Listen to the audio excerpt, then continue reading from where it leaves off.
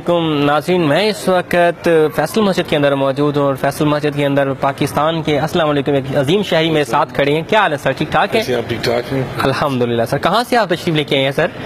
Sir मैं यही E7 से ना सामने स्ट्रीट वगैरह।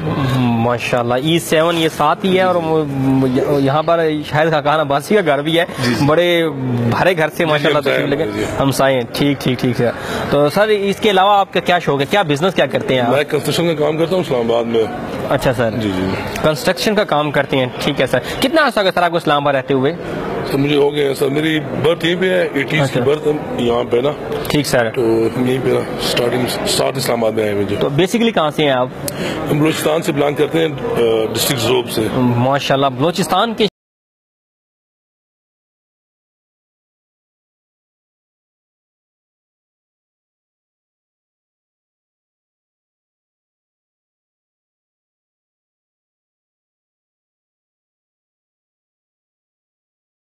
अगले आपके क्या क्या इरादे हैं? क्या आप इस अपने बिजनेस को और बढ़ाना चाहती हैं, इंटरनेशनल लेवल तक लेके जाना चाहती हैं? सर बस जहाँ जितना काम मिले ना, बस इंशाल्लाह हम काम करेंगे।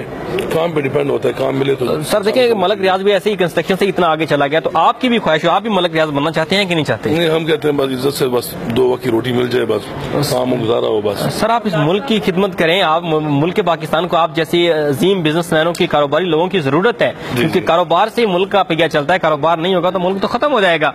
तो आप क्या कैसे आप अपना कारोबार बढ़ाएंगे सर? कोई हमें भी पार्टिसिपेशन हर तरह से सारी का जो जितने भी कॉन्ट्रैक्टर भाई है हमारे ना, तो पाकिस्तान की तरक्की में सबसे बड़ा हाथ कॉन्ट्रैक्टर बरादरी का है। ठीक है। तो जितने भी है ना, वहाँ पे हमें बहुत सारी मुश्किलात